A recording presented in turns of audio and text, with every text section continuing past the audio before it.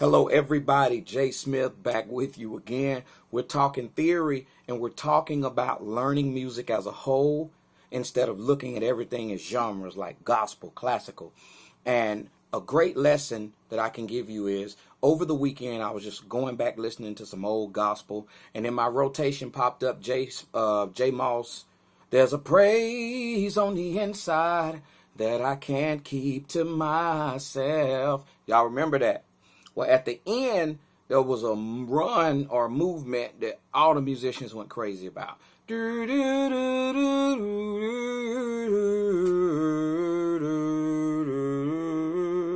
Everybody was like, man, what is that? And I was sitting playing Christmas music this weekend, and I saw an easy correlation that's going to blow your mind. Now, I'm not here to do a tutorial. I'm here to, challenge your thinking. Listen to JSMUS at the end of it.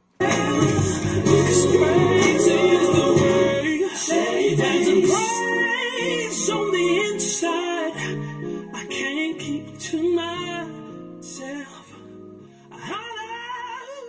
Y'all remember those chords? Well, if you listen to it,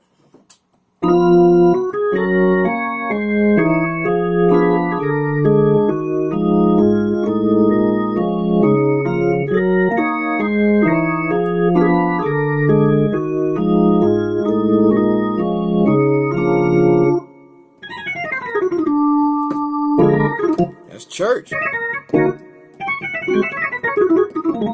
Now, that sounds good. There's a praise on the inside when he came up with that.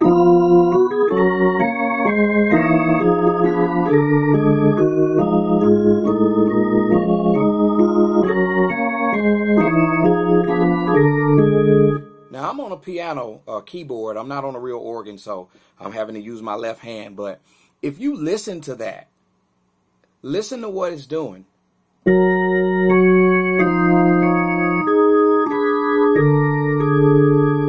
And I begin to hear bells are ringing, jingling, what a wonderful sight. Let's give thanks to the Lord above, 'cause Santa Claus comes tonight. What's the only difference?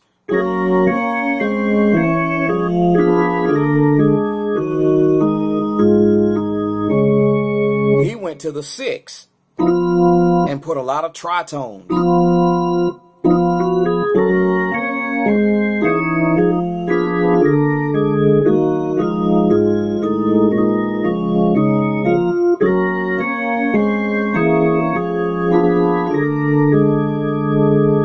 That's all it is. Gospel musicians, you've got to stop listening to just gospel. You're hurting yourself. Believe it or not, everything you hear that you think is tight, the reason it's tight to you because it's stuff that you're not used to hearing. When people start bringing classical elements in the gospel like Corey Henry, that's why you think it's tight, because it's stuff that you're not used to hearing. So when you hear